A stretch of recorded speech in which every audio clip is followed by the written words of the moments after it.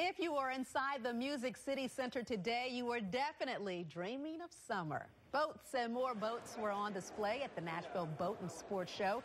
So many boats, they were literally hanging from the ceiling. We saw lots of water sports equipment as well. If it was meant to be used on the water, it was there. But in one area, there was a whole lot of attention being paid to what goes on under the water. News Channel 5 photojournalist Terry Godfrey talked to people discovering scuba diving for the very first time. You want to just bend over and put your face in the water? It was fun. It's easy to learn. It was like just swimming in a pool regularly. It's almost like snorkeling, but even easier. This gives them a chance to just see what it's like, and then maybe if they do like it, they can take the big step and become a certified open water diver. Yeah, it's really fun. It seems kind of scary when you first go down there, but after a while you'll get used to it and it's really fun.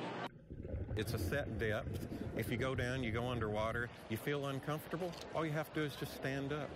So it's a great way to discover if you like scuba diving, if it's for you.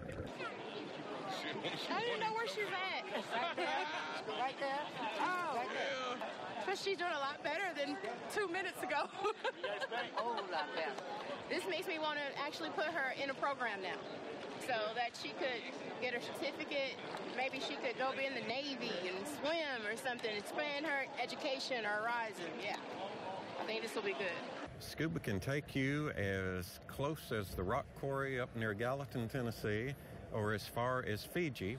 You know, and everybody does want to see a shark, but I've been fascinated with the little tiny things, the little tiny colorful shrimp. You can have schools of fish, colorful, over a coral head, and you think you're in a parade because it looks like colorful confetti coming down. It looks like they're having a blast.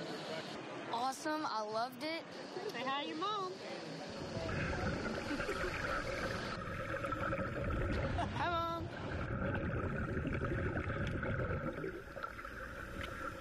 And you still have one more opportunity to try diving, or buy a boat for that matter, tomorrow. The show runs from 11 in the morning until 5 tomorrow afternoon.